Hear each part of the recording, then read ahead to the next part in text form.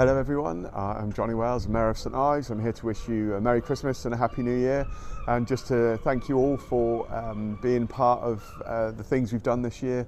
It's great to know we've got the public around and interested in what we're doing and taking part and letting us know your feedback and things like that. And between now and when we reopen in the new year, encourage you to get down into St Ives, have a look at the lights. We've got some really lovely lights down in St Ives at the moment, and we've got, don't forget, the big New Year event happening across the harbour front, fireworks in the harbour. And yeah, it's just to wish you all from the council Merry Christmas and a Happy New Year, and see you in 2024.